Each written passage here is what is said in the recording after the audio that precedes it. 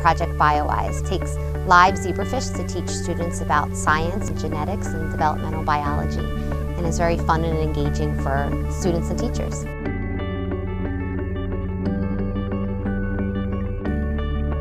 So we actually bring in adult zebrafish, and the students get to raise the offspring. So they mate them in their classroom and raise them for 4 days. I was really excited because we actually got to test things on animals.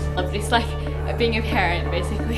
And they can see development happen in the zebrafish. And because they're transparent, you can see the heart and the lungs and the eyes and pigment form without having to harm the fish. So watch it start from the embryo to hatch into larvae.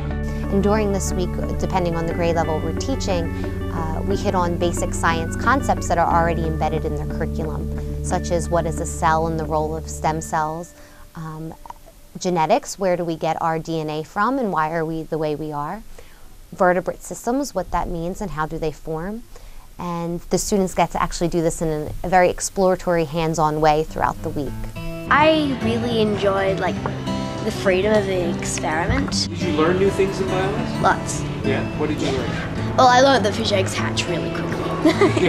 The zebrafish is 2 types, the nacra and the wild type. Like zebrafish are 80% human.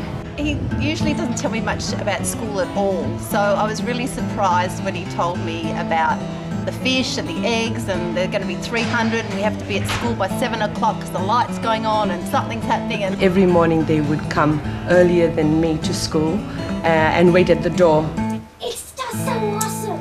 It's so awesome. It's clear how engaging it is and the students love it. What I like about it also is the microscope work is there, but it's not particularly difficult. You don't have to have that much equipment for it, and you could do it with just a few microscopes. Would you feel comfortable delivering BioEYES to your class? I would be confident to do it. I would like to see it in, nearly every school. If you could put it into that core program, you really could construct, like an extensive unit around it. Teachers could deliver if they were interested. Friday's PD was probably my first introduction to the program at all.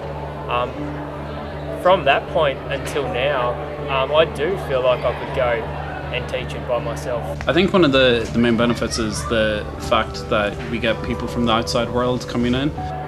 Definitely having Jamie in for the week and demonstrating what to do was really good, but I am not left thinking that I need any more information to be confident in running it. It exemplifies the partnership between education and science. Do you think it fits well with the Australian curriculum? Absolutely. There's the science and there's the geography as well, with the different temperatures, climate zones and stuff like that as well. You can do a bit of maths, a bit of language. They're learning about almost like the life cycle of an animal. It's got enough difficulty to be challenging, but I do think it can be modified quite easily to fit with any program. Student-centered instructions that engages students in scientific practices such as using models and evidence is important for developing more scientifically proficient students. Because I've never done something like this, and it was a real joy to me.